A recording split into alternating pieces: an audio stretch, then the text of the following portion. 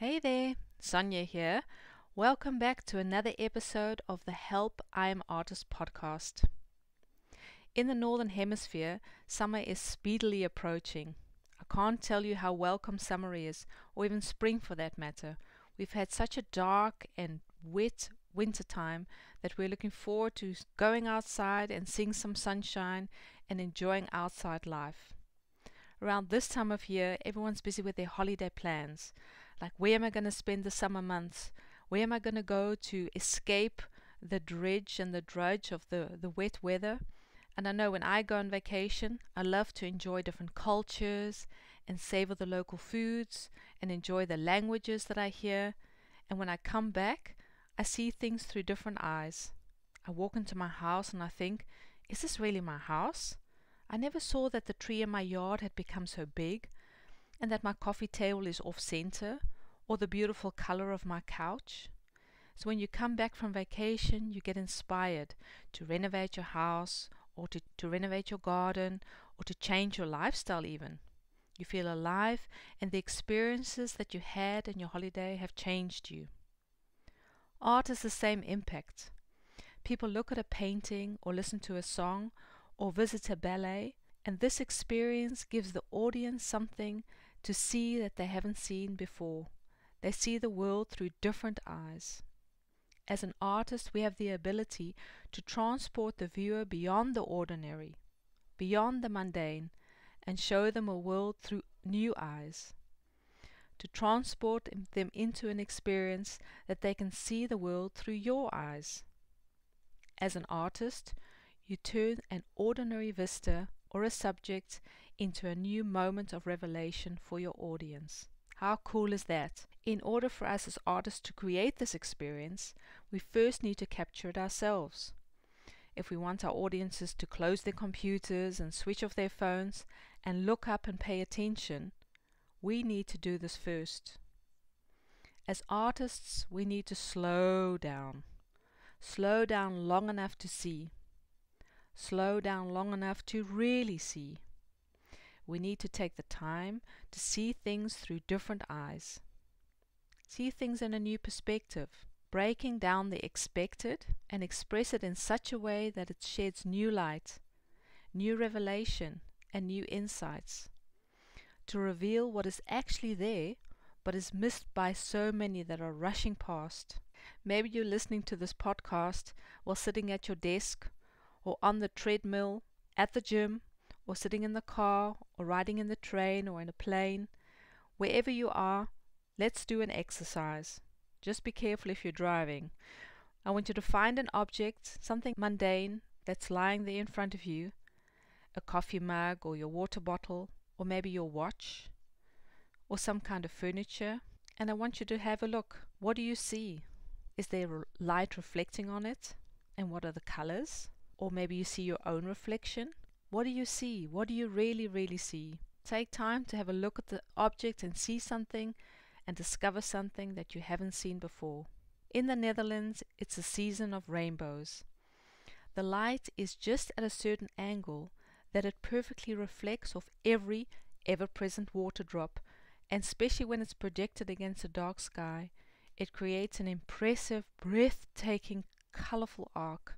So beautiful. But it always surprises me that so few people actually are looking up. They're not stopping their cars or their bikes or their lives in order to have a look.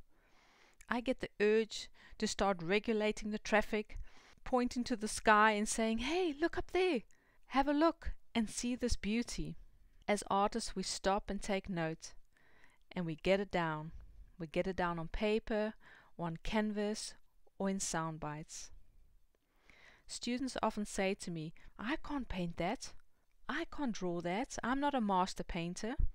I can't do that or compose this or display that. But being a master painter is not about painting like the masters, but mastering that what you have. I'll repeat. Being a master painter is not like painting like the masters. You don't have to be Rembrandt. You don't have to be Vermeer. You don't have to be Degas. But you have to master that what you have. What do you have? For an artist to be interesting, you need to have something to say. What do you have to say? What do you see? And what do you have to say? An artist needs to meet with himself or with herself. You need to meet yourself and see beyond the surface of a subject and discover what you have to say and how you want to say it. As an artist, you need to master contemplation. You need to master reflection and master interpretation. In other words, you need to see. You need to really see beyond the surface. We need to cast our own vision on a subject and get it out and pull it up out of ourselves and put it down on paper, down on canvas, down in a piece of clay, or down in music notes. You may think, well, why does this really matter? Why does my art matter? And why does art matter at all? Artists are great problem solvers, great inventors.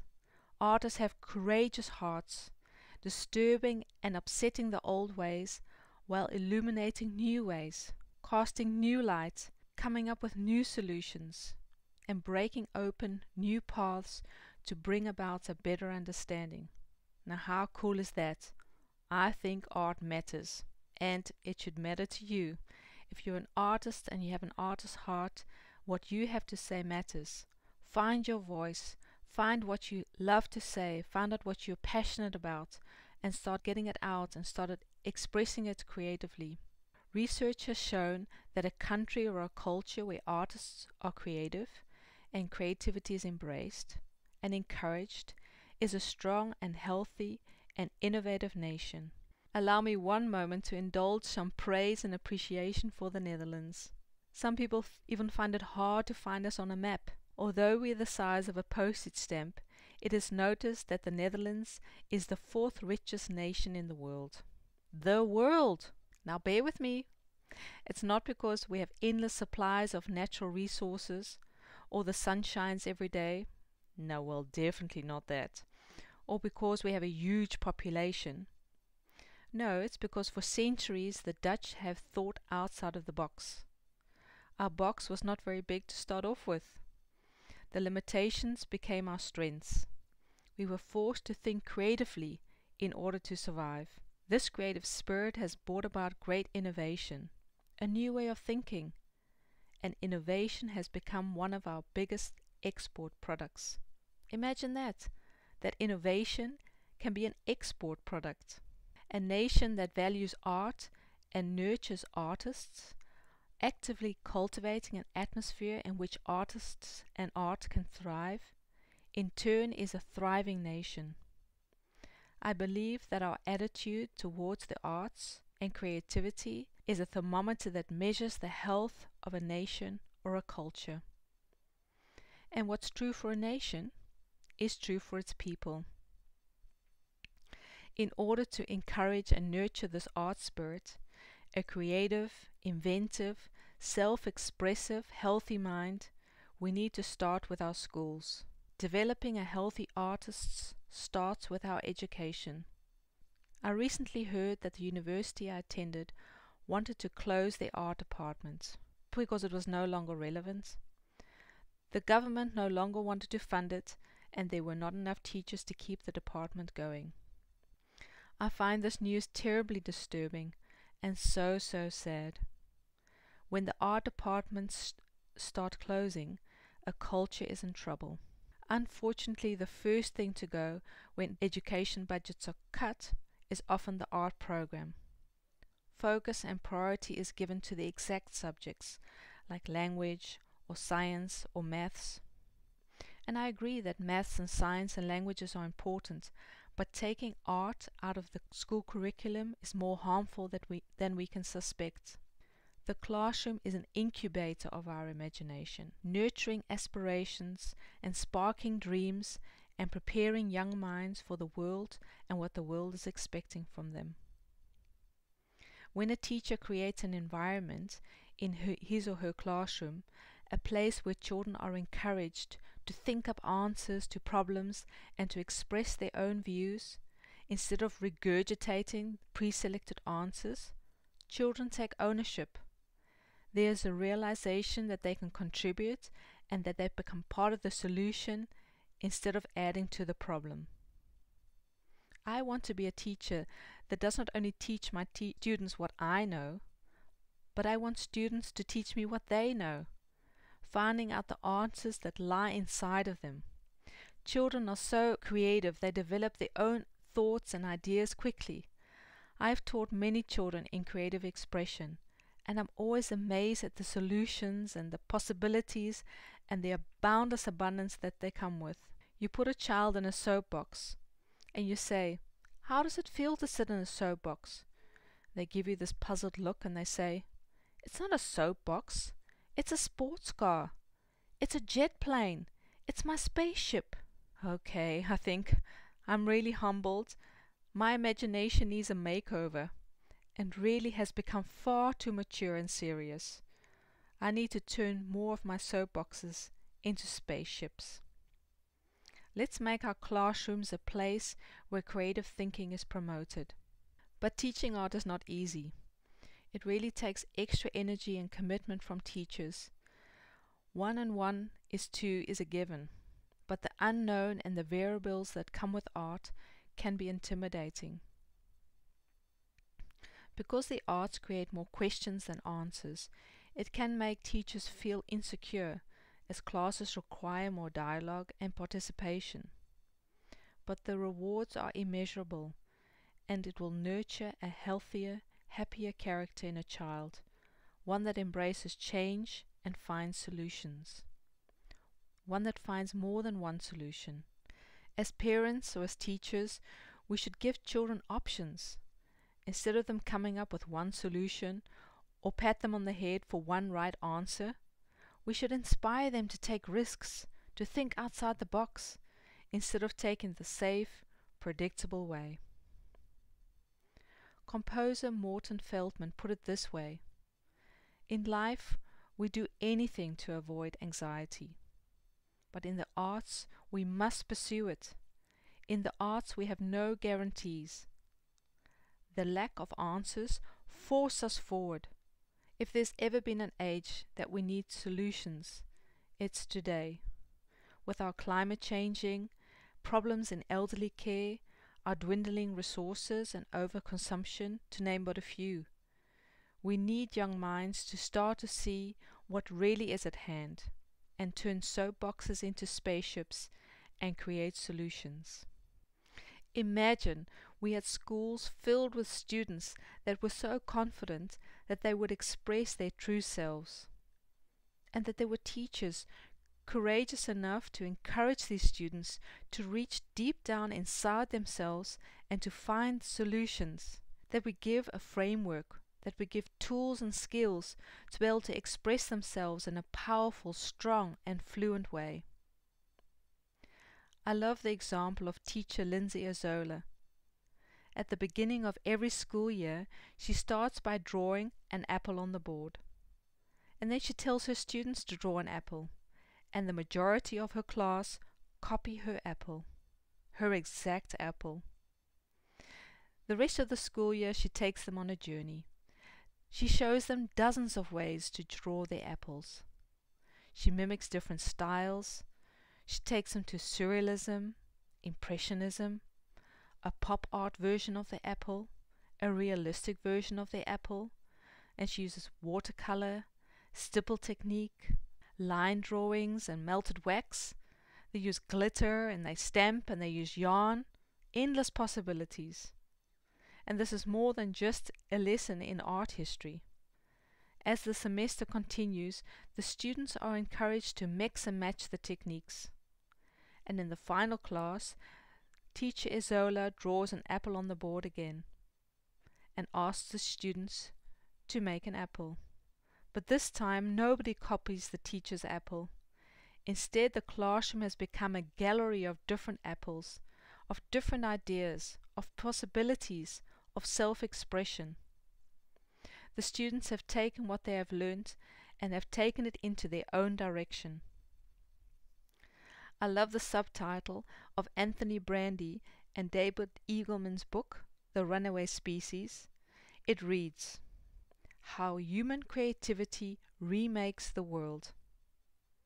They ask some fascinating questions in this book about the human brain And what's so special about the human brain that it enables us to innovate? Have you ever thought, why don't cows choreograph dances? Or why squirrels don't build elevators to their treetops? I love this book. One of the quotes in their book reads, "An art education in creativity lies in a sweet spot between the unstructured play and imitating models."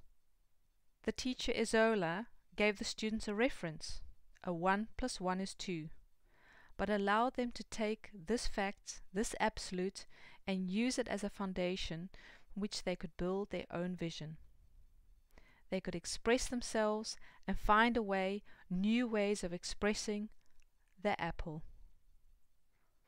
The more we allow our children to make, discover, and express in the classroom, the more they will see themselves as makers of this world.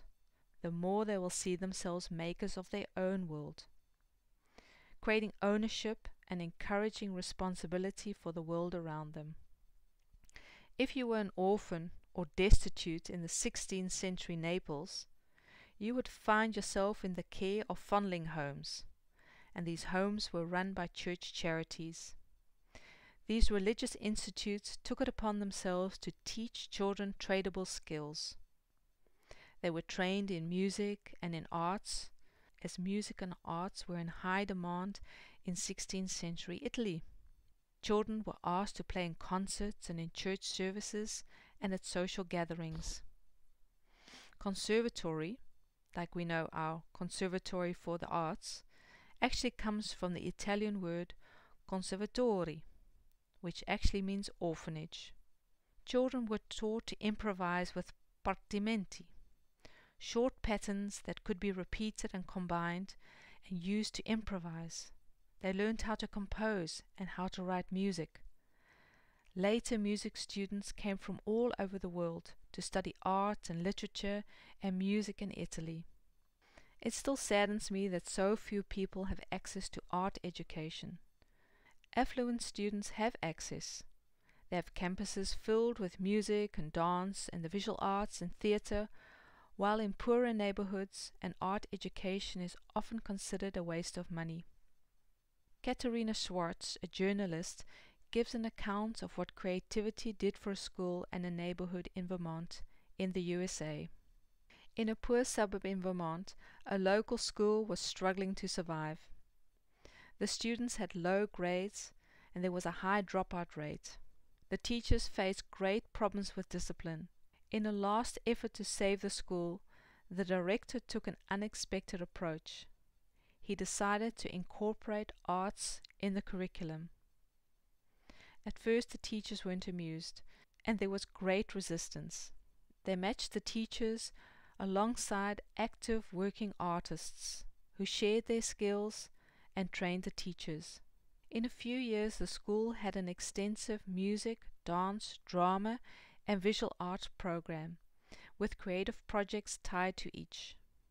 In the science class they studied leaves and the patterns of the leaves, and in their art classes they drew the vein-like structures of the leaves and made patterns in their artworks, and in the ceramic class they made over 100 ceramic pots, which they in turn filled with soup and served with bread to the community. Art students studied the angles in paintings of Kandinsky, and young dancers took these angles as inspiration and choreographed and performed a musical in the local theatre. Every Friday the school has an art celebration. In 4 years of the art program, 2/3 of the students passed their grades and met state standards. Students were more engaged and happier, and parent participation increased. Parent-teacher meetings went up from 40 to 90%. Discipline problems declined and the dropout rates decreased. The city noticed. The neighborhood changed. It had an effect on the whole social makeup. House prices increased. Crime and unemployment decreased. Just such a beautiful example of how art and art education not only changes students, but it changes neighborhoods, and it has effect on the culture, has effect on a neighborhood, can have effect on a city and on a nation. Education is no longer about just looking back or learning the facts, but we need to look forward. Creativity is not a spectator sport. It's not something passive, but we need to participate. It activates us. We need to be given permission to explore and to create and to express, not just regurgitate numbers and regurgitate facts, but we need to think and to develop our own thoughts and our own vision and be allowed to express this. Better art and art programs and art education makes better engineers, better innovators, better nurses, better mechanics. If art is taught, we don't only develop creative thinkers, but we also embed a deep appreciation for art. One day these young minds will go into business, or they'll become politicians, or civil servants, or they'll become parents, and they would have learned to see. They would have learned to see art, value art, and in turn buy art. They become our patrons. I'm so grateful for my mom that stimulated our creativity. In the weekends, she would empty out the garage and invite kids from the neighborhood to come and paint, to come and draw, and come and try out different techniques. We did tie and dye and batik and painting and drawing, and we worked with clay. Nothing was frowned upon, and the motto was just express yourself. I had the privilege that my parents gave us opportunities to study music, take ballet lessons, and go to speech and drama classes. And on my 16th birthday I got my first sewing machine, and I learned how to make my own clothing. I see the results in my sister and how she raised her son. She always encouraged her son to express his own ideas, to think out the box and to find solutions. On family outings, this young boy would be the one picking up the litter on the beaches, and frowning and commenting when he saw me drinking soda from a plastic straw. "Auntie Sonia," he would say, "do you know how many straws end up in the ocean and that are choking and killing our fish?"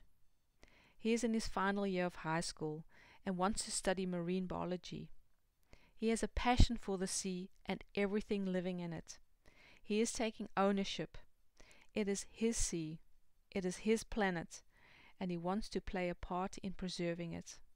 I've had the awesome privilege of being part of many creative projects with children, art projects with adults, and I've seen firsthand the impact art and creativity can have, not only in the young minds, but in everybody that is open enough, brave enough, and daring enough to start expressing themselves. This is why I love teaching. This is why I love mentoring. That's why I love sharing my heart and mind. The more creativity we stimulate and nurture, the more bountiful the expanse of our human imagination.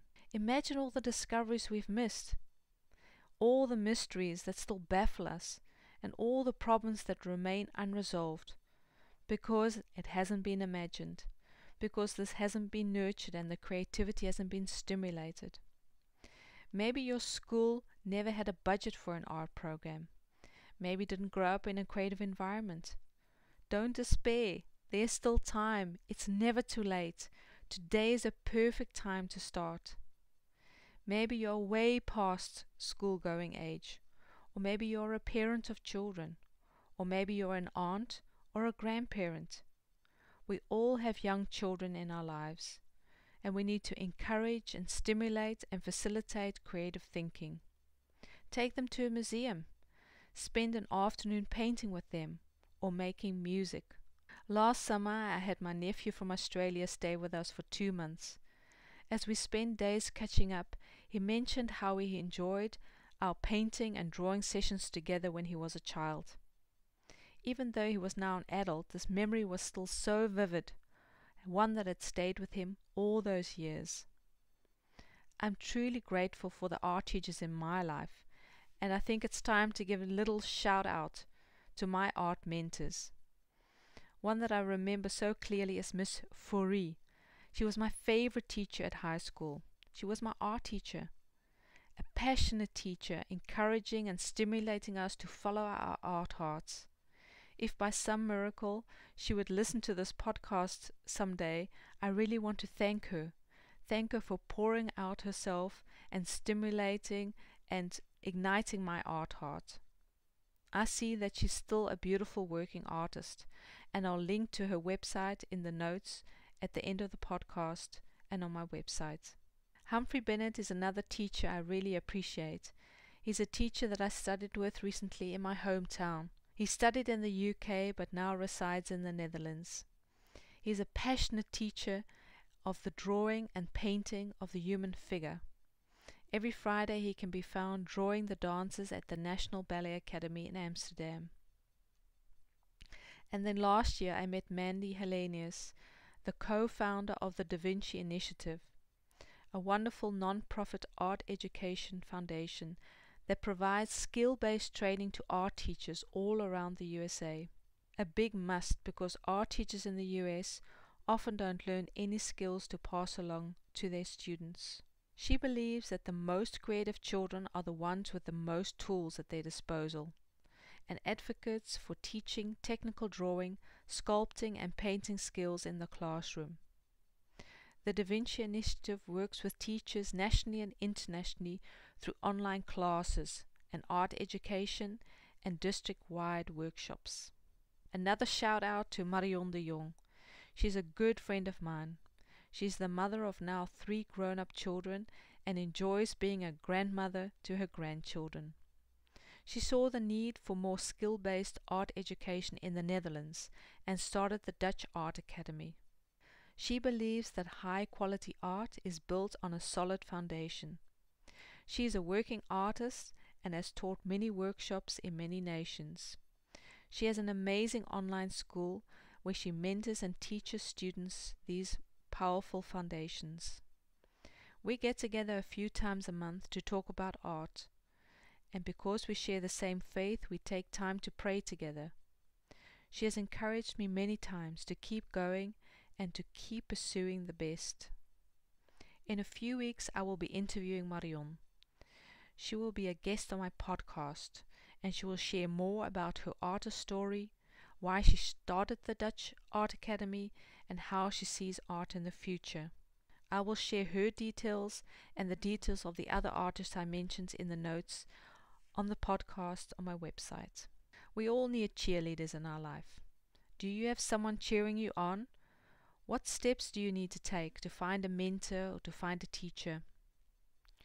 What do you need in order to take the next step in growing and developing your creativity? Fortunately, the internet has changed the way we learn. There are many courses available for you to follow, and there are online mentoring programs and master classes you can subscribe to. Find a class, find a mentor, find a place to learn and develop your skills. And remember, we are all different. We have different ways of learning. You may love learning from books, or love learning from YouTube, or you may love learning in a classroom, in a workshop. Find the way that works for you. Maybe you never had art at school, or access to an art teacher or art classes. It's never too late, and the possibilities are endless. So why is it important to take an art class? An art class is important to teach you something. Maybe logical, but maybe you're already paralyzed by the fact that you can't do something. The fact that you can't do something is because you haven't learned it, and an art class will facilitate and give you the skills that you need to learn and to develop and to grow. In an art class, you start to see things not only through your eyes, but see things through other people's eyes. For example, if you do your work and it gets critiqued, you'll start seeing why things work and why things don't work in your work and the work of others. An art class is the perfect setting to confront fears, to deal with rejection, to deal with the constant comparison and perfectionism, and start building a good, healthy art character. And finally, an art class is great to develop your own style. You see different signatures, and you see different students, and you see the teacher. Everyone has their own unique style. And just by practicing and putting those skills to use, you can develop your own style. Last week, a young art student approached me. She had a school assignment to interview a working artist. Of course, I said yes. I love spending time with young minds, especially art students. They remind me so much of myself when I started my artist journey. I especially remember having more questions than answers. One question this talented young lady asked me in the interview is still resonating in my heart and got me inspired to make this podcast. The question she asked: would I recommend the younger version of myself to pursue a career in the arts? And would I have done anything differently? A good question, I thought, and a definite, wholehearted, absolute yes to the first question. And to the question what I would do differently, I would only be more passionate. I would tell myself to take myself serious, to take my art serious, and to do whatever it takes to learn and to grow in my art, to develop my skills and to create every day, and not to be too concerned with the opinions of others. And I would find a mentor sooner and stop being so stubborn and believe that I need to do everything all by myself. I would definitely enjoy every brushstroke more, every color I mixed, and don't be so busy with myself and trying to be perfect that I can't get past these thoughts and feelings and get stifled to put something down on paper. I would definitely play more, I would definitely laugh more, and I would definitely worry a lot less. I realized that I had so much to be grateful for, and that it's never too late to paint more, to laugh more, and to love more. I hope you are inspired to embrace your artist's heart, and even though you didn't go to art school and had no art program or were not surrounded by art, that it's never too late. Or maybe you are an artist, but the busyness of life has blown sand into your eyes, and you have trouble to see why you should even bother to create, why you should even bother to be an artist. Well, I hope this helps you to see that what you do is important, that what you make is relevant, and that we are waiting for your creativity to remake the world. I have designed this special worksheet for you to download. The questions will help you reconnect with your creativity and teach you to learn to see like an artist. In order to download the worksheet, go to www.soniasmallhere.com/004. For more links, tips and resources, you can surf over to my website www.soniasmallhere.com. Be inspired and have fun turning your soapboxes into spaceships. Look forward in connecting with you soon. Bye for now.